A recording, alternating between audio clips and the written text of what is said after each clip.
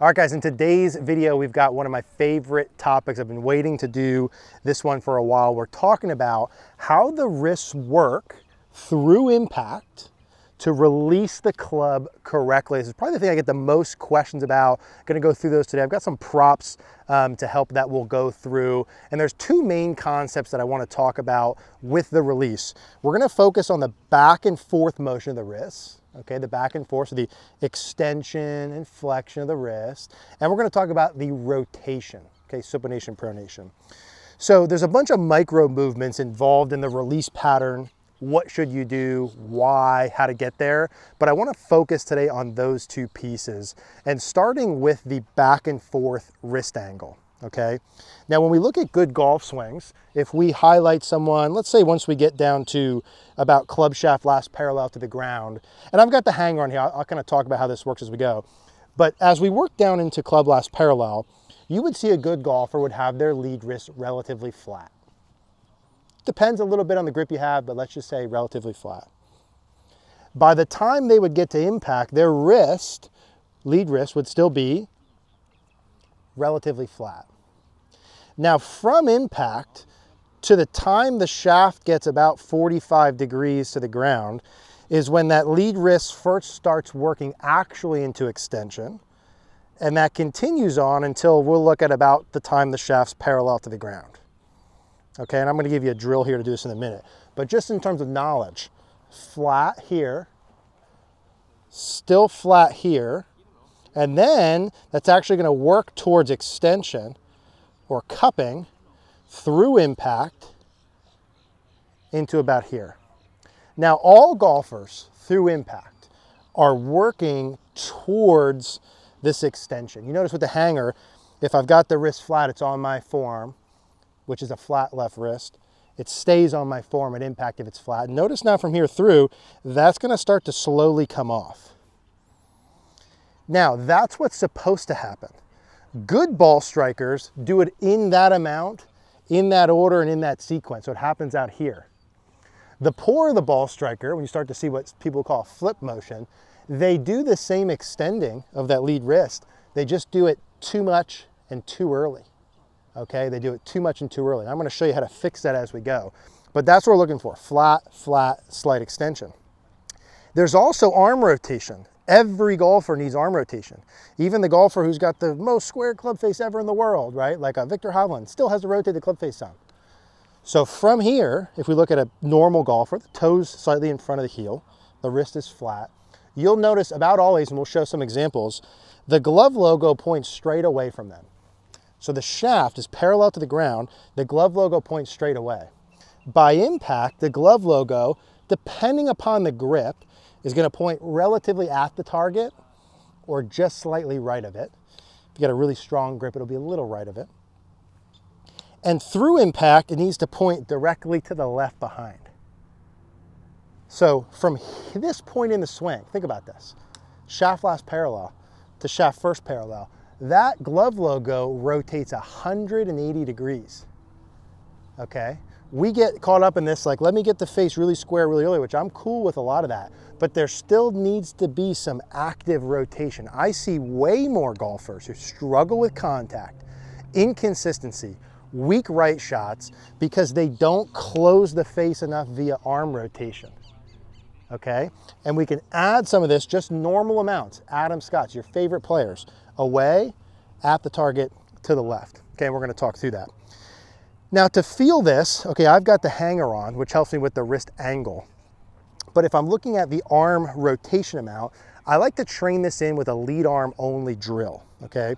So what I want you to start to do, and I've got a 7-iron, you can do this with a shorter iron as well, is take your setup position. Let's get into a downswing where the wrist is pretty flat, the toes right on top of the heel. And let's make some swings where you get used to, let me get the glove logo at the target by impact with a flat left wrist, okay? You'll notice there's some down hinging of the wrist. And let me get it into here where if I'm working towards the camera like the Rory, you'll notice there's some extension. This comes off here, and the toe is either gonna be dead on top of the heel or slightly turned to the plane. Okay, slightly turned to the plane. So as I'm working through with these lead arm only swings, I'm not gonna be shy about letting this come off past impact. past the golf ball. I'm also not going to be shy about getting the glove logo turned all the way to the left. And what I like to do is have golfers rehinge it, like you'll see in like the Tiger and the Rory, where if we drew a line down the shaft, I'll show you this way, the club should rehinge up the plane line. So if I just hold this on the side to show you, and this is my ball target line, when I come through, the wrist is flat, flat. It's working towards extension. Now, as I work through in the follow through, this club should rehinge where the butt of the club points right at the ball target line. Okay, that's what it should look like. I'm okay with a little bit of, you'll see the arms a little bit bent at that point in time, and it's rehinged up the plane line. So what I like to have golfers do to feel this, if you're looking to find just a normal looking release pattern, is how do I keep my wrist pretty flat, which we'll talk about, rotate the glove from away from me to the left of me, and get the club hinging to the point where it points right back down the ball line. Now, what do you notice as I'm doing this? You should notice a couple of things. Number one, I am having some body rotation along with it. I'm not doing this. This is what I see a lot of golfers do. Arms stay straight the whole way, face points up towards the sky. And I'm okay with the arms staying straight, especially as a drill, but there's gotta be some arm rotation with it, and there's gotta be some body rotation. So I'm gonna let that fold up. I'm gonna let the butt of the club at the ball target line, and you'll notice as I do that, the club face is gonna be kind of tilted down to the plane like the Rory. And that's okay, so long as I have normal body rotation with it. Okay, what I don't wanna have when I come through is I don't wanna be trying to hold it off so much that, okay, I'm down here in a good spot, maybe I'm in a pretty good spot here, that I come through and it points way, way, way, way up towards the sky. Especially if I come through and it looks something like this. What I want to have happen is a normal amount of club face rotation, which is here, logo away, at impact, where it's right down the target line, and then it's just going to gently work up the plane line here to the left. So I like that as a sort of indicator and a general feel, some lead arm onlys. Now, the best way, in my opinion, to practice this is with feedback. I like the hanger. We'll put this in a link down below. You can try a plastic hanger at home. It's more inconvenient to hold. I like this one better. So what I like to do is set it up just to the right of center and make some swings where I've got it on my lead wrist is flat, keep it on by impact, slowly start to let it off into my follow through, and then let that club rehinge up the plane line. So I go like this. This to me would be like the best way to train your release pattern. And again, those two micro pieces of the wrist back, forward and back, and the arm rotation. So I'll show you what this looks like if you had it on. We always just start short and build up from here. Wrist is flat, glove logo's away. Wrist is flat, glove logo at the target. Wrist is extended, glove logo straight behind me. That'd be like a very neutral release pattern. And again, some of these pieces are going to depend upon your grip type, okay? The weaker your grip is, the more you got to add some pieces to close it, like the wrist bow. The stronger it is, you probably don't need as much forearm rotation. But flat with logo away, flat logo at the target, let it come off with the logo dead behind you. Then we'll go through some fixes. But that would be like a very neutral, normal release pattern. I could even have a little bit more of the arm rotation to get the club hinging up the plane line.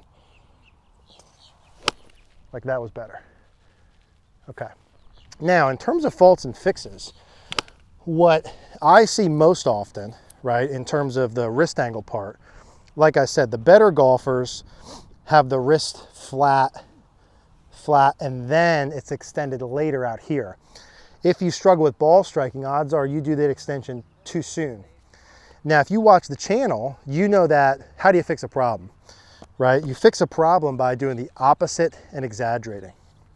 So if you're someone who's looking to go flat, but you look like this, release early, you have to actually feel like that wrist is staying bowed longer, right? Bowed longer into impact, and maybe even past impact for a little, just to get to the normal amount, right? So if I had this hanger on, what I would be feeling just right of center at setup is I'd feel like that's pressed into my wrist, and I'm really feeling from here like I'm trying to keep the top of my wrist ahead of the knuckles, or even have the glove logo down a little bit, like I'm really exaggerating the wrist bowing, understanding that my normal's like this, so I'm feeling that just to get to my normal amounts. So if I had the hanger on and I wanted to really exaggerate that piece to get the flat left wrist, exaggerating the bowing, that would look something like that. And there, when I exaggerate, I would expect a ball that starts, you know, roughly on the target line and draws a little bit to the left. If I didn't have the hanger and I wanted to really get that flat left wrist part, I could focus on a couple little micro feels. As I'm working down, again, I'd feel like the top of the wrist is almost staying ahead of the knuckles. So I'm feeling more this way. This part of my wrist is ahead of the knuckles. When I go into extension, notice the knuckles get ahead of my wrist. And again, I want some of that, but I want that later out here. So if you go too much too early, you gotta feel like this stays in front of those knuckles stay back for longer, probably even through impact. And when I do that, obviously what that does to the club face is lowers the loft and closes the face. So as I come down, I'm really exaggerating. Look how low that club face is, and it's more to the left. Now, that's way too exaggerated. But if you're coming from an early flip, what does your ball flight look like, right? Inconsistent contact, probably high and short. This would be lower and longer. Really feeling that wrist angle, right, exaggerated.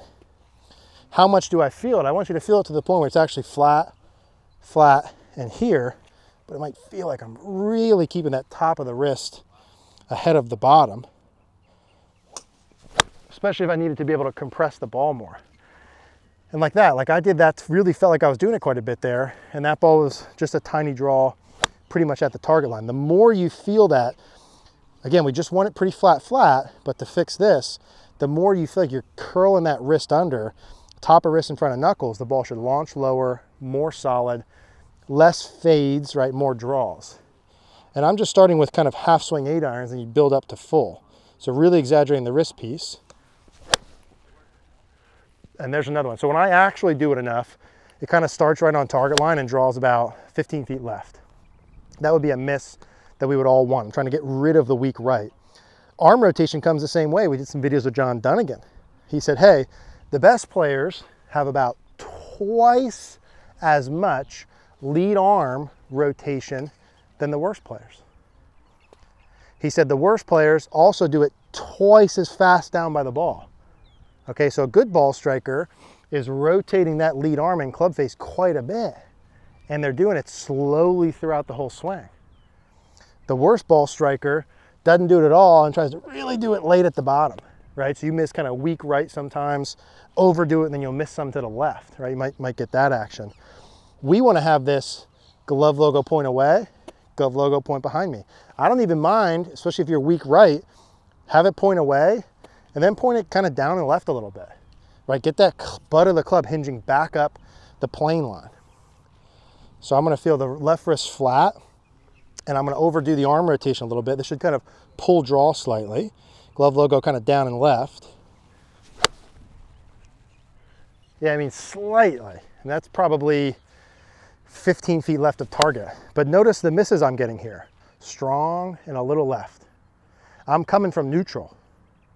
If you're coming from weak right, you need to feel these things. You would love strong and left, right? Just to get to a neutral amount. So what do we actually want one more time? We want logo away, logo roughly at the target or slightly right, and then straight to the left. If you're coming from weak right, don't be shy about overdoing that, okay? Don't be shy about overdoing that. We want the left wrist to be pretty flat, and it's always gonna work towards extension, but the best players are still pretty flat at impact and working towards later. From a practice perspective, how we can work on that is with something like the hanger. Okay, we can keep this on, have it slightly to the right, learn how to have it on, keep it on, and let it throw off there a little bit past impact. Yeah, like that. Now the last piece is the club rehinging up the plane line, right? So like those are really the forward and back wrist motion, the arm rotation, and like the plane line. This is what we should all be doing, and you're just seeing what side of the spectrum you're on and what you need to feel more of. But as I'm coming through, that club should absolutely butt of the club replaying on the line. Okay, that's what I'm actually looking for. Would love for you to feel like you're bowing the wrist a little, adding some arm rotation, let the club point back on the ball target line, have a little bit of natural body motion along with it. And worst case scenario, if you overdo these things and you hit slight pull draws, that puts you in the top 10%. That puts you like, just like that, that puts you in the top 10% of golfers in the world. Okay, so if you're in the 80 to 90% that has that weak right miss, don't be shy about those. Do I want you to get the club face more square earlier, right, to make things easier? Absolutely. But I've been saying that for 15 years and I still see the same issues all the time. So no matter what, when you go play, don't be shy about those two things. That's how the wrists really work through the ball. I know that's micro and detail, but that's what a lot of you have been asking about. Any questions, leave a comment down below. Appreciate you guys watching as always.